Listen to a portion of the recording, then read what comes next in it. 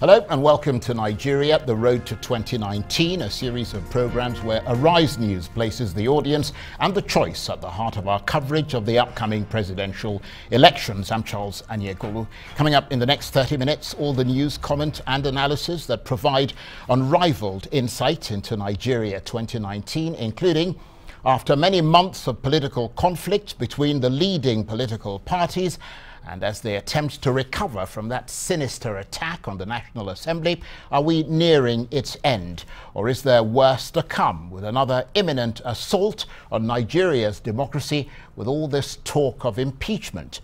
We'll hear from a lawyer and leading member of Parliament coming up.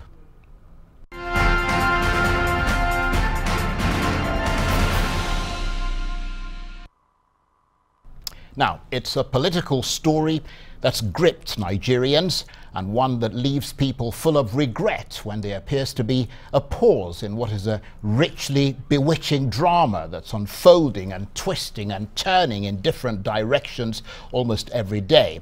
And even though we've seen it all before, most notably in 2015, and to that extent it'll be no cliffhanger for anyone even remotely familiar with that period of Nigerian politics, nevertheless it is the wonder of the retelling and repeating of that trail of political carnage by Nigeria's relentlessly self-absorbed politicians that makes this latest tempest, particularly this riot of dismemberment for President Buhari's ruling APC party, so fresh and fascinating for a captive Nigerian and international audience.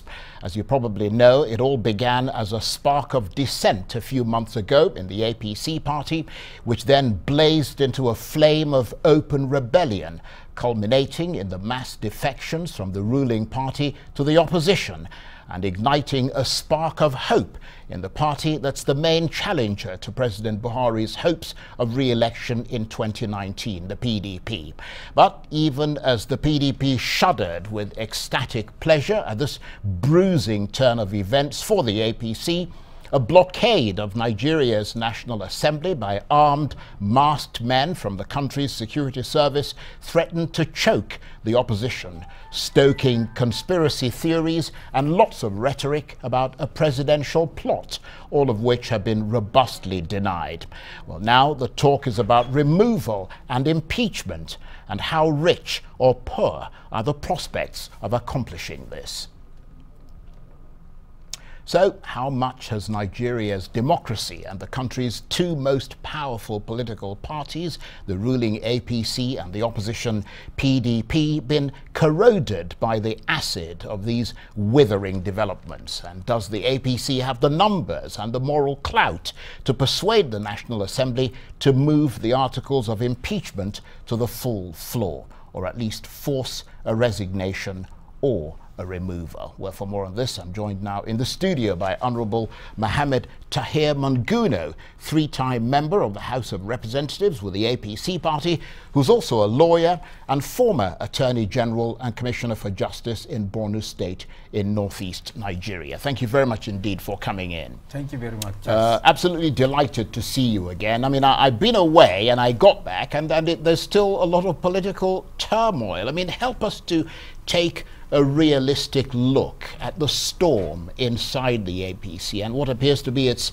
strident determination to remove and impeach the Senate President Bukola Saraki. Is that showing any signs of subsiding, or are we likely to see more serious gunfire in that direction?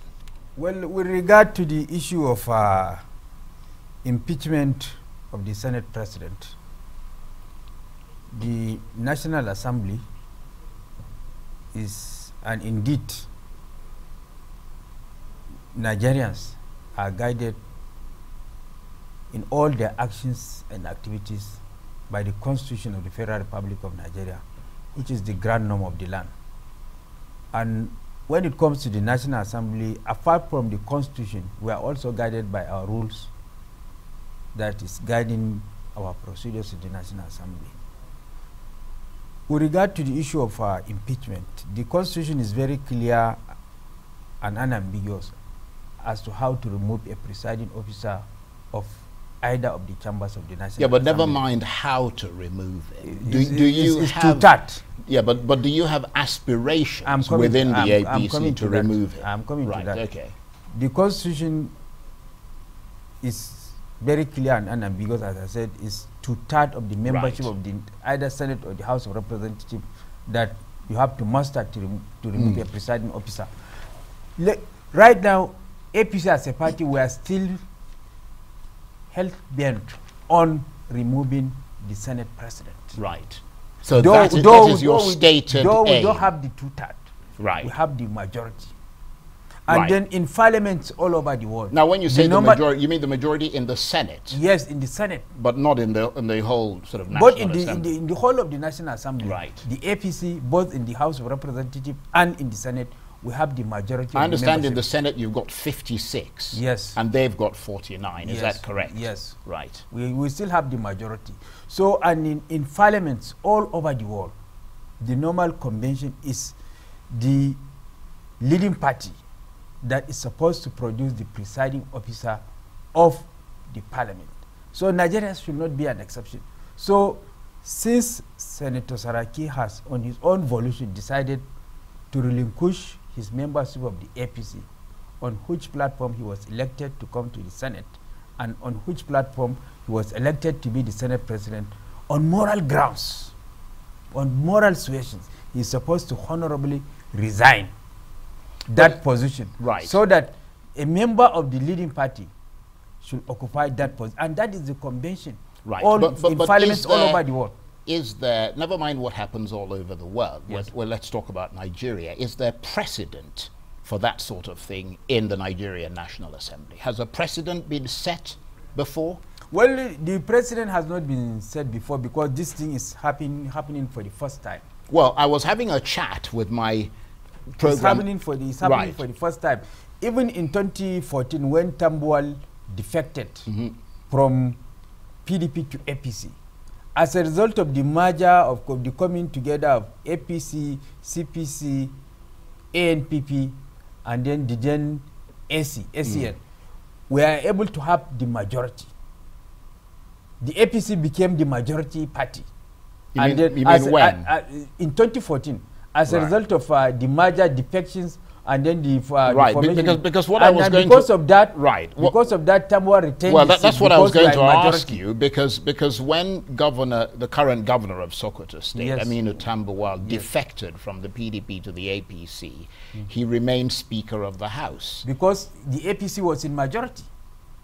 Yeah, well, so that's the difference, because I mean, it sounds right now like what you're trying to do with Saraki sounds like a political act. Yes. And I mean, I'm trying to determine the difference between what happened then and what is happening now. And you're saying that after you formed a coalition of parties, you Yes. became the majority. We became the majority. And therefore, it was constitutional for Tambuwal to remain, even though he defected. Yes.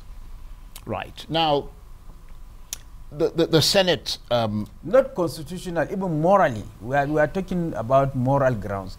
Constitutionally, right. Constitutionally, the Constitution did not say it is the majority party that is going to produce the presiding officers of the Right. of the either of the chambers. What the Constitution said is any Person chosen by any members. chosen from among themselves. Yeah, so it can be Abga. Right. So it can be- why are you then insisting? And what I don't understand is, why is impeachment an option in a situation that you're talking about purely custom or a moral issue? I mean, why is that? Because I And mean, that's why I said, impeachment implies a criminal act. We are saying that is why I'm saying we will, since the APC is in majority, based on moral grounds, we are the membership of the Senate, which is APC majority, will force Saraki Right. to resign. So the issue of impeachment is not what we're talking about. Well, impeachment, you have to have two-third majority. Well, not only that, there has to be strong evidence of a criminal act in order for you to go ahead and impeach him. Now, you talk about this 2/3 majority. Yes. As you said, the law stipulates that for him to be removed, you must achieve that. Yes. Does the APC have the capacity to muster those numbers? Well, I'm not a member of the Senate. I'm a member. Yeah, but you're in the National Assembly. I'm the National Assembly. And you're a member of the APC, so you know what's going on. I'm a member of the APC, but as I was saying earlier on, a lot of PDP senators also, at the end of the day, may have the sympathy to remove the Senate President based on these moral grounds that I have told you. You know, in Parliament, it's a question of negotiation, horse trading, give and take, and what have you. So the APC may, at the end of the day, muster the two-third majority to remove Senator Saraki, because it's a question of horse trading, talking, give and take, and what have you. But as it is now, the APC does not have the two-third majority to remove. And you simply can't muster that because the opposition aren't going to give you the well, you can never tell. That's why I tell you it's a question of horse trading and then talking among Now the Senate President Bukola Saraki was, of course, at the center of those dramatic events between the National Assembly and security operatives. Mr. Saraki, of course, as you mentioned, recently defecting from the ruling APC to the opposition PDP, and some have suggested that that siege was an attempt to force the resignation of Mr. Saraki as Senate President so the APC could appoint a more favorable replacement, which is pretty much what you've said now, that is what your stated aim is in the APC. Others suggest that siege at the National Assembly was all staged by the opposition PDP to smear the government by making it appear as if it was ordered by the government. Which of those two scenarios can you tell us now, based on your knowledge of what's going on inside the National Assembly and in your APC party, which of those scenarios is more accurate? Based on the first scenario that you pointed out, when members or officers, men of Director of the State Security Service invaded the National Assembly, it is only the PDP senators and PDP members of the House of Representatives that were in the Senate, in the National Assembly. It is in the public domain. You mean inside the National Assembly or outside the inside the National Assembly? Right. They were the one that went early enough when there was siege, and then insisted that they should be allowed in, and all of them went in, and they were seated there. Not a single APC member of the Senate or the House of Representatives was there. So if it was intended to remove Senator Saraki, then definitely APC senators will be around. Yeah, but for the purpose of impeaching, removing Saraki. Yeah, but we're looking at pictures just earlier of the same security operatives surrounding Bukola Saraki's house and essentially trying to prevent him from leaving his house. What has that got to do with the issue that we're talking about? Because, I mean, the question remains whether or not this is something that was ordered by the government. Well, you know, that's why immediately the National Assembly was invaded. The acting president, who is a member of the APC, ordered the removal of the Director General of the Department of State Services, who ordered the invasion of the National Assembly. So this is a clear indication that the APC does not have a hand. No, it's not a clear indication. It's clear, because it was ordered by the acting president. Yeah, but let me tell you why. Member of the APC. Yeah, but let me tell you why it's not clear. Anybody could have ordered it. I mean, the guy who was the Lawal Daura, who was the head of the DSS, could have acted on his own on behalf of the president, but also officers within the presidency or within the APC could have ordered that action, or certainly helped to strengthen the belief that this is what the president wants. So it may not have come from the president himself or the vice president, but that doesn't mean that he couldn't have been ordered by somebody within the party. You know, I'm not a security operative, but I know as a matter of fact that the Director General of the State Security Service takes his order from the president or the acting president, as the case may be. Right. So if he acts on his own, then he is on his own. Right. You're saying if. And therefore, it should not be attributed to the APC or the government that is being led by APC. Right. Okay. Well, stay with us, Honorable Mohammed Monguno. We're going to take a short break. You're watching Nigeria, the road to 2019. Plenty more still ahead, including we continue our chat on the political pantomime of hustling, jostling Nigerian politicians. Is it all window dressing, or could it threaten President Buhari's re-election agenda? Stay with us.